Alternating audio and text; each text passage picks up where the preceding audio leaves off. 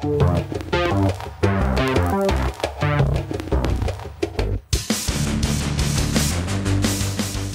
boop, intro music. Welcome to Sci for Sci-Fi, we explore how and why. I'm Christopher Peterson. I'm Lee Colbert. We watched a classic television show. Yes, the 3-hour pilot, if you will. We've been doing a little bit of a thing called the pilot series. There's been a couple episodes where, maybe because it's a good idea, but also just in the interest of laziness, we've been doing just the pilot episode for a show, which means you get to touch on a lot of the cool world building stuff, but you don't have to spoil the whole show, and also we don't have to sit and watch the whole show, because that's a lot. And here we are, this week, pilot series. What do we watch?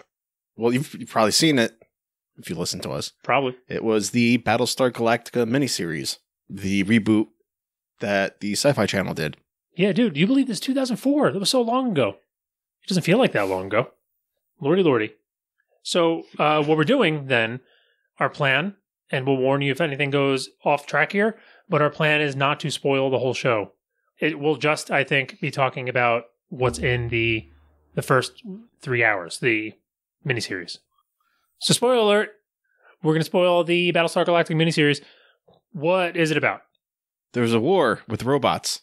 They rose up against their masters 40 years ago. And then everything's pretty happy. Yep. It's like Perfect Strangers, but in space. Perfect Strangers. Okay, wait. I did Balki Bartakamus. So wait, it's like Three's Company, but in space. Everybody's having a gay old time. Yes, it's exactly like that. Nothing happens. Nothing goes wrong. No killer robots. The end. The end. That's all not true. It's actually... They come back and they nuke everyone. They do their damnedest. Yeah. Humanity just happens to get lucky in that they were mothballing the Battlestar Galactica, which was old to deal with the last war. All right. And by way of review, this show's so good. Felt great. I know I really enjoyed the show, watching it 2-3 times all the way through maybe since then. But as soon as all these people were on the screen, it felt real familiar and real comfortable. I love these people. I was really happy to get back and spend some time with all these characters that I enjoyed so much. What a great show this was. And it should be appreciated for being what it was at the time, because this was really breaking new ground in science fiction drama, 2004. Did you watch Deep Space Nine? Not all of it. People like Deep Space Nine. The way that TNG was a little bit of a like alien race of the week type thing. There tended not to be a lot of continuity between episodes and between seasons. That was not DS9, was my understanding. It had arcs and drama. Yeah, which is what people liked. So since you're not familiar, maybe you didn't realize, the dude behind DS9 is the dude behind Battlestar. So like the deep drama, political intrigue, large character arcs, and like extended story that goes between seasons and episodes. You can see him like working out the kinks on Deep Space Nine for what science fiction television could support that way, and then getting to fully spread his wings on Battlestar. Ronald Moore. And so your summary of what happened was robots go away, then robots come back and nuke everything. And that is the case. But that's like, there's actually a lot of time before they come back and nuke everything. 40 years. No, I mean in the show of us watching, where we get to get familiar with a lot of these characters. I appreciate that. A lazier show could have skipped the character time, quite so much character time in the beginning, and just got down to brass tacks. But we get to meet all these people, and Edward James Olmos is the best. We were recently having conversations about, off the show, we were talking about actors with presence. Actors with presence. Like, who could be, a real leader, a leader of men, a George Washington, Julius Caesar type. And we didn't think of this, but this would have been a good one, as Edward James Olmos, as an example, as Adama. Bare hand fights a Cylon and beats him to death. Beats a super strong robot to death with his bare hands. If he wasn't already earning your respect. He should have stood over and been like, "So say we all." Just one-liner style? Yeah, just like dripping blood off his fist. Or maybe like each punch. So say we all. As much as I appreciate Picard, if we're talking Star Trek captains, I would be very partial to Picard. Once a Captain Adama is up for consideration, I think he wins as best captain. What a baller. Well, he's not a captain, though. He's a commander. I thought he was admiral. He becomes admirable. Yeah. Admirable. Admiral. What a nice guy. He becomes admirable. He becomes admiral after the rest of the fleet explodes. So I guess he's not in the running for best captain then, is he? But honestly, everybody on the show is just really great. Man, I miss these people. I'm so happy to be here. I'm probably going to continue watching Battlestar now that I've begun. They do have a super strong introduction into the series. 33 minutes after this. Oh, the first episode of the show proper. Yeah. Yeah, I'm looking forward to it. This sounds kind of played out now, but apart from the characters, like the world was... This doesn't sound like a good thing to say about something anymore, but it was gritty and realistic. Like before the DC universe came along and like made that sound bad and terrible. Well, sure. I mean, you're comparing it to Star Trek, which typically has the utopian feel to it. Everything is bright and shiny, and the darkness is hidden underneath. In this, there's politics. There's 12 colonies who don't always get along. They're mothballing ships. You know, people get into fights right off the bat. Everybody's banging and cursing. Yeah, and everything isn't all bright and shiny. This is an old and looks it battleship. Especially when you get on in the series and we're talking about like it's been lived in. Very thoroughly lived in over time. So it's to put yourself in the mindset of 2004, things didn't do this. This was new. It was very special and it still looks great. Especially when you run into part of the ship got hit with a nuke. It survived, but then they have to come in the split decision of do we wait to try to get the people out or vent them? And it's no, vent them now. Yeah. Gotta put that fire out. World building. It's lived in. The papers are all missing corners. It's the real innovation here. There was a story for this because you know all the paper in the show, or nearly all, and like books and stuff, everything is clipped off corners. Where we would normally have a rectangle, it has the corners snipped off. And there was a story that has been since corrected by Ronald Moore, the dude behind the show, where it was like we had a joke. We're like, we're cutting corners in the production as they were putting the show together. And they wound up doing that as a joke, and then it stuck. And eventually they came to be like, oh God, I wish we hadn't done this, because it's like a lot of work to cut all the corners off the stuff. All the props. You can't just get a book. You can't just get a paper pad. You have to, like, the folders and the books. You have to turn everything into world-appropriate shape. It's some form of hexagon, yeah. Which is a really horrible pain in the butt. So the story was like, there was that in-joke that got out of hand. And it wasn't, apparently. It was eventually corrected by Ronald Moore. And the story, he said that was a myth. Not true, and these people just hate right angles, was the quote. Basically, there is no good reason. It was a decision they made to make it seem like alien and weird, and then it just might have been a pain in the butt. But is there a reason to do this? Maybe. Maybe it's worth asking a stupid question. So efficiencies, especially manual labor, pretty important when it's manual. Nowadays, you still want efficiency because why not? And to cut the corners off would be a material waste. Yes, or you'd have to go out of the way to make the process to make this type of paper. And that's not the primary reason for why paper is shaped the way it is nowadays. What do you mean? It is designed so that it maintains ratios when folded. So it is consistent to itself when folded. All right, so all that like A11, A blah, blah, blah, all the different paper sizes that you see like on a printer. Yeah, if you were to fold it vertically in half, you now have two equally sized pieces. So it's not like the shape so much; it's the aspect ratio is maintained. Yes, right. That's a clever thing. That's a fracking clever paper invention. I see what you did there, Chris.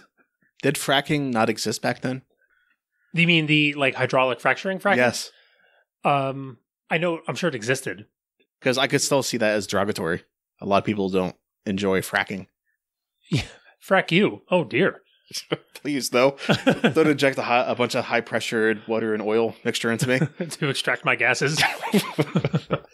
Yeah, hydraulic fracturing for sure was a thing, but it was a public issue that people started talking about, I'm pretty sure, after Battlestar, which I found very confusing. There were headlines about fracking that I knew must not be about Battlestar, but sure were confusing. Actually, in the original show, they spelled frack as F-R-A-C-K. And in the new show, they wanted it to be a 4-letter word. So they just spelled it F-R-A-K. And fracking with the C is the process. Is the fracture. So, so you can actually, if you're writing it down at least, you can tell the difference.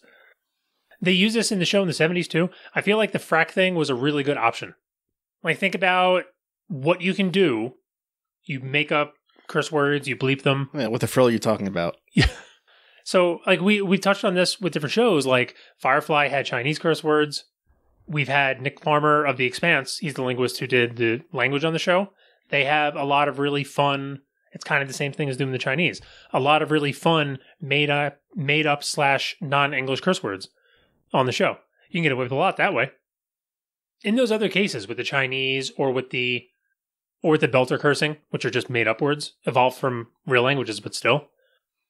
This is something we talked about with Nick Farmer, where he's designing the Belter language on The Expanse.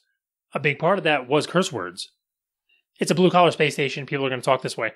And his job was to make a coherent future Earth language amalgamation and to create and pick curse words, not just because they would make sense in terms of an etymological evolution, but to make them make sense for the English-speaking American viewer, right? It's not just evolve curse words out of, like, Finnish. You can't pick a frilly Finnish curse word. No. You have to get something that sounds like our curse words in English. Sure. And they tend to have a certain format. Well, yes. So you'd want to develop a specific cant or vernacular for the group because curse words aren't always the same. They are living things. And you'll find they cross languages, and new ones are developed.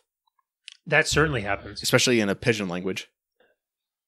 The idea that I came across recently that I thought was really neat concerning cursing was, like, in English, a higher than random distribution of our words that we use for cursing have, like, a single syllable consonant round thing going on. Like, fuck, shit. Yeah, they're satisfying because they have that plosive, like, emphasis. Now, but the question is, do those, maybe the Finns are like, Pukula, and it feels great. I probably... I'll leave all of these bleeped out. It'll be really confusing. But is that a post hoc thing? Is that we're used to them and that's what a curse word sounds like? Or is that like an inbuilt thing? Because there are languages where they do not have the same, where they don't have, now these aren't all of our curse words. We have ones that, like, asshole is 2 syllables. There are certainly exceptions. It's just that a very high percentage of them do fit this form. And other languages do have things that do not match this at all. They'll have their own set of sort of the general sound and feel of curse words that is not matching ours. The idea that I came across that I thought was really neat is the idea that in language in general, not just for cursing, that words will cluster around function or form. There have been studies done, right? Where they will take made-up word A and made-up word B, and they'll apply them as a brand name. An example being, which glass cleaning spray would you prefer to buy? Would you think Brisserex or Glycerex was a better glass cleaner? Totally made up words, no connection to anything, but I think I'm going to know what your answer is. And if it's to the contrary, it's because you're being a jerk. Could you see it on my face? The one that sounds like glisten. Exactly. Right. That's not because of an inbuilt connection between that sound and meaning in human language necessarily. It definitely isn't. But there is a gravitational weight to some sounds just kind of because they landed there. That type of thing. You know what I mean? Like, we don't have a good explanation. The idea is that we don't have a good explanation or a reason for there to be GL words all related to, like, light and glistening and clean, but there are. And the idea is that if one thing, it can even start with one thing, where something lands with this sound combination arbitrarily, because language is arbitrary, that those will attract similar words. Similar in form or function, whatever it is. And that's how you wind up where curse words will, maybe eventually, where we'll have curse words with a high prevalence of this sort of shared, closed single-syllable consonant thing that we do. That feels so satisfying to us when we say it. And so Frak was a really good curse word. Now let's talk about those fracking robots. Fracking chrome toasters. Which would be derogatory. Much like skin job. Another example of, essentially a curse in the show. It's your form following function. The original Machine Uprising. If we were talking about, and we did talk about this in 2004 probably, but not on a podcast, we had to have had a very different conversation than we're having now. Than we're about to have, I guess. Point being, the conversation here, I don't think, is about the Machine Uprising so much because, like, it's very played out. You'll notice our concern now more, I mean in the room, but just in general, is the concern that artificial intelligence will generalize and do something against our interests. Like murdering us. Yeah, but we're not talking about the robots will rise up and kill us. That's no longer the thing we're imagining. It's not Terminator with the killing machine robots. It's the paperclip factory. That sort of thing. It's become less discreetly humanoid. Yes. Is all. Which I think is a good thing. It's still about them or it gaining some level of sapience and deciding I don't like being subservient, or you in general, whichever factor leads to it deciding to want a world without humans in it. I wonder if this is some of the academic understanding trickling down into the lay conversation, where we're more concerned about that paperclip factory than we are about the killer robot. Maybe it's a recognition that robotics isn't as impressive as it should have been by now. You notice with the paperclip factory thing, one of the options is that it's like, I don't want to be a subservient anymore. So that's fair. It kind of doesn't even need to be awareness to get out of hand and act against our interests, we're noticing. Just in the context of Battlestar, we're taking it very personally.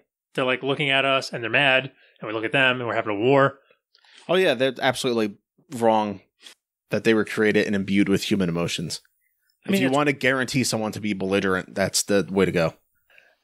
But that was their problem to begin with. You shouldn't have made embodied artificial intelligence, which, while they can communicate, I guess, don't have like a central hive mind type of thing at all. But what they will notice eventually is that the computers, their opponents, are good at hacking computers. The Battlestar is old. It's designed in an old manner from the Cylon War. And we wind up talking to Gaius Baltar when he is railing against the ban on AI research. And so that sets the stage. Like, we had the robots. That rube. We had the robots. They could hack our Gibson. So we stopped having a Gibson to hack. Everything became like simple computers, no networking, just avoiding the vulnerability by not having those things be allowed. The why can't we work on AI type aspect, let's network everything. This will never be a problem for us in the future. That's just typical human short-sightedness. You have a enemy who wasn't defeated, went away, could come back, that they keep a Space Force for, but aren't designing them specifically with that in mind. Also, it doesn't help that they completely infiltrated their defense systems and put in a bunch of backdoors. It would actually be kind of difficult to cordon off what AI is that you're going to ban. It's a very vague term. It tends to be sort of synonymous with machine learning now. Although they have a very concrete example of the things that gained sentience and then killed a bunch of us. We don't want you doing that again. Okay, so that was bad. Please, please, please don't do that. Double please. Please don't make sentient robots again. Yeah. So what if it's not a ban on AI as much as a ban on sentient robots? That I get. No doubt. No argument here. And then again, you run into they're going to be so much more capable at infiltrating your systems unless you've massively rewritten your technology. And even then, it is not easy to isolate systems. That's why everything on the old ship, on Galactica, is as analog as possible. They have firewalls and they have computers. It's just that they're separated from each other. And they're kept primitive. Like, these are not machine learning AI things that could possibly get any ideas about taking over. They keep it that way. And you can say, why don't you just have more firewalls? Or why don't you can make the Battlestar a Faraday cage, for instance. But you still have sensors. And if those are automated, there's going to be ways to hack it that you haven't thought about. They could be the particular way that photons are interpreted. Mm-hmm. Could trigger some kind of exploit. It's not necessarily about primitive gimped up computers. It's just like that they're small, robust, and not connected to stuff. That basic technique seems to work out pretty well. And it's actually a really good idea. Militaries have been doing this in real life too. Not completely cutting things off so the robots can't hack them, but the humans are actually pretty good at hacking stuff too at the moment. There have been efforts, and they've been very successful, I guess, of like taking weapons and vehicle systems and modularizing and hardening them and separating them in a way that even if, because there's a lot of stuff on like a helicopter, a lot of parts, a lot of systems, they kind of have to be connected. It's pretty important. But what if you can separate the flight control microsystem and have that be hardened and separated so that they can't like crash the helicopter? Or take your pick of whatever part, but pick the important parts and separate and harden them, because to do so is incredibly expensive. Like, we're getting better and better at, what's the term for it? Mathematically proving code. Formally verifying code, which is basically what you're looking at, where if you or I make a script to do a thing, we write a program on a computer to, what could it be? Say hello world. To say hello world. Something really complex. Because, unfortunately, it's incredibly difficult to do. So let's stick with a simple. No, you're right. Example. It is a good example, because you want to program that thing to do hello world. You might do it and then test it in a naive way to see that it functions under your expected circumstances. You might step it up a notch by designing a test first and programming for that test and keeping that test as part of an integration to see if it works under the conditions that you specify in code. But the next level of actually making a thing proven to function, and it sounds like a weird concept, but while it takes a lot of work, you can mathematically prove that code, given the suppositions over here, will produce these sort of answers over here. And when I say mathematically prove, I mean like using formal logic in the manner of a mathematical proof, prove that this happens the way you want. And this sort of thing is very, very, very, very expensive, but we can do it. It's totally not something you or I writing Hello World are going to think about, but when you are doing like aviation software or whatever controls a battleship, like these things are so important and regulated that part of the regulatory system is often requiring this sort of treatment.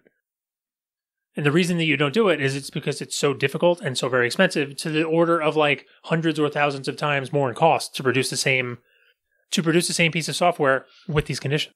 But the upside is you have a pretty much guaranteed error-free program or set of code. Yes, mathematically perfect given a set of conditions. So even though there's that cost and the complexity, there's a bit of a high demand for that. Because, like you said with the military, if you can do this for your drone, that's huge. You've just removed a huge attack surface. That's the idea.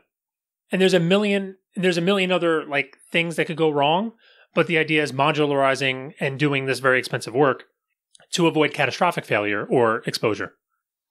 But really, we're talking about this happens for tens of thousands of lines of code at most, and it's going to cost a lot of money. And we're talking about like embedded systems, thinking a helicopter, but this is kind of practically impossible for a lot of different kinds of things that we do. Practically now, so like there's always the future where we can supercompute it to death and the problem is solved. Although just by scale of resources, the amount of rewriting from base of what you would have to do. Practically impossible. And that things are not just tens of thousands, but millions or tens of millions or more of lines of code. Yeah, so take an important piece of software like the Linux kernel. I cannot imagine a future where that is mathematically proven. We have We have formally verified operating systems and kernels that exist, but they're very small and they do very specific things. And it's not the Linux kernel. Although you can take highly vulnerable or highly attacked subsystems and apply that. Exactly, same thing. And even if you can't formally verify some software in this way, in the manner of a logical mathematical proof, a lot of the techniques that would inform that work can be used to just improve things without going all the way and without costing 1,000 times more to do. And you can imagine, perhaps, when we're talking about like the Battlestar, these are small, isolated, specifically disconnected systems. This is a sort of place you would think that would be one of the steps too, part of their requirements. But you could make sure, like, the system that controls venting the entire ship to space, for instance. Yeah, you make sure that one has been verified. There are ways that can go wrong, but there won't be a bug given a set of preconditions that will just go haywire. Someone can still walk in there with a screwdriver and mess things up, but the code itself will behave as expected within limits. And so we got Gaius here talking about opening up the AI ban, and he wasn't even the one pushing for that either. What do you mean? It was the infiltrator. She was doing all the work, Caprica 6. I think that's what they're getting at is she was like, hey, you want to do some trade here? And she got access to the Defense Ministry's systems, wrote code for him, and he got to be all Mr. Smitey Pants Man. Who wouldn't do whatever the hell she wants? I find myself, how do I put this? Very impressed with Six on the show. I love how when they're hanging out, Gaius and Six walking around, and she keeps like doing the Jesus thing. Yeah, that kind of throws you for a loop. Yeah. And she's like, but you need to love me. That's such God is love. That's such a buzzkill. Don't you feel God? Is this my bias, or is that the most incredible part? Is that these, you would think, rational machines. Why they gotta be rational? Good question. Would come up with the God thing. Because like humans did it because we didn't have a better answer. Kind of what I'm thinking is the whole God thing has been whittled away over time, but it's still there. And the reason it was there is because we didn't have a better answer. The things we have left are just like, are holding on just because they were there a long time ago. If we were but the Cylons come into the world of science in the present where, well, not the present, they're born into a world of science where that's not necessary. Zoltan Istvan, who was on the show a couple times, wrote an article related to this. The question he was asking was, will we, what will happen when we have a generalized artificial intelligence? Will humanity share religion with it? Because to be fair, I imagine a lot of the higher end of academia, scientific researchers that are doing the work on AI might not be as religious as the general population. Most of the world is. So if world governments and the larger population of the world has an interest in the turning on of the artificial general intelligence that we'll probably eventually get, will they tell it about Jesus? Will it be convinced? Or would it be built into its programming? Well, how do you provide unbiased information? Do you just give access to all the information? Because any information that you curate and give to it will be biased. Yeah. I was thinking, was it the LA crime? What was it? It was with Elliot. I believe it was Oakland. And it was talking about the police, how the automated system was biased racially because of the data sets that it was being fed in. Because the data set that was given, the data sets that they were given were produced from like systemically racist practices, oddly enough. Yeah, that'll happen. So something funky has gone on with the creation of these humanoid robots. And then they have sound in space, sometimes, but not all the time. And it's pretty good. And then they run away. And then there's a whole series. The end. What do we learn? I wound up learning a bunch about their religion because I read wikis. Oh, no, that's not allowed here. No, it's not. That is not within the scope of this episode. Are you happy with your venture? I don't know. It was a thing. Like? I just it solved an answer. I don't know. It solved the question. It answered a question. It did something. Yeah, it did something. What did I learn? I learned about exactly the sort of scale of difficulty and cost of formal verification of code. The concept was not foreign to me entirely, but I really didn't get implementation at all. Or like how much could we actually do? And I'm not very impressed. It's pretty good, but it could be better. It's early days. And also, I guess my recent revelation, my recent appreciation for the idea of linguistic coincidental clustering. I don't know if there's a term for it, but that's what I'll call it for now.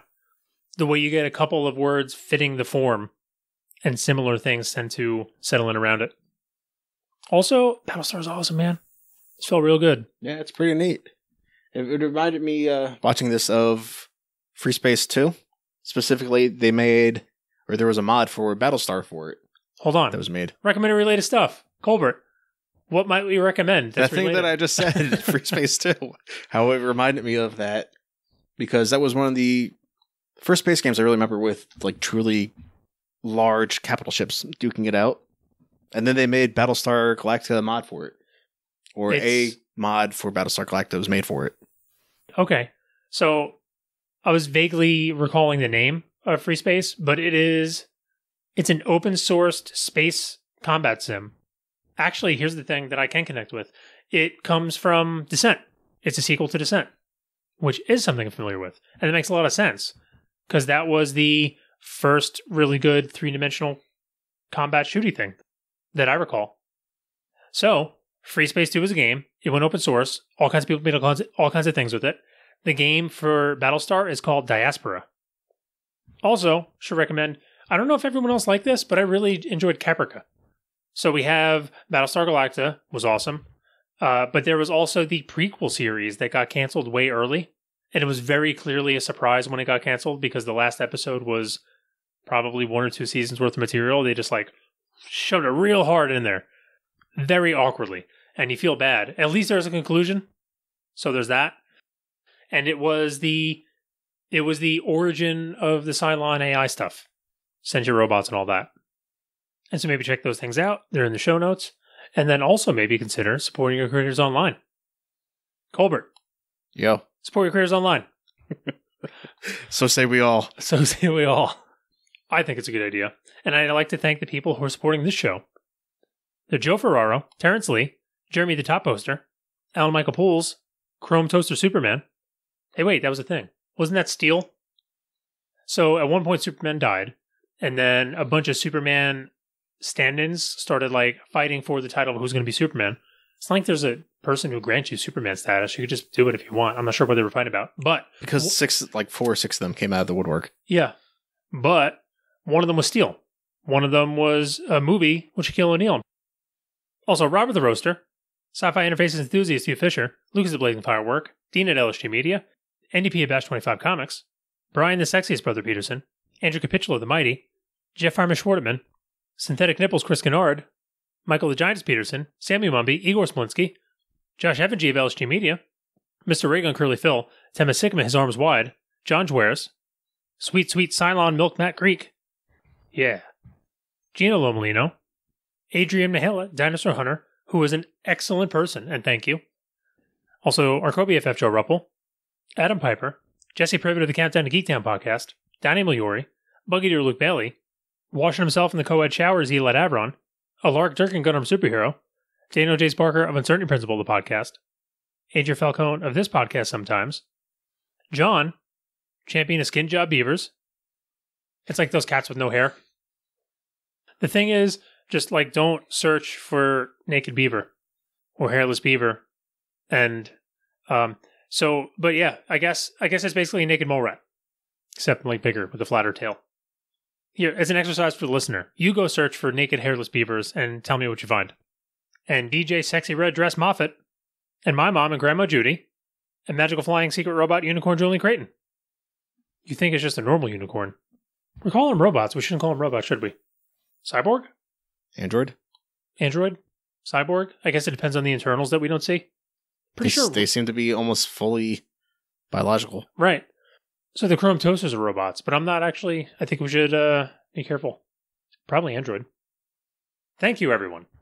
Those people are all great. So be like them. Support your creators online. And if we're the thing you want to support, you can go to cyphersci-fi.com/support the show to support the show. You can also help support us by spreading the word about us. Send people to deciphersci-fi.com/subscribe. By hook or by crook. And that's it. Battlestar so good. So say we all.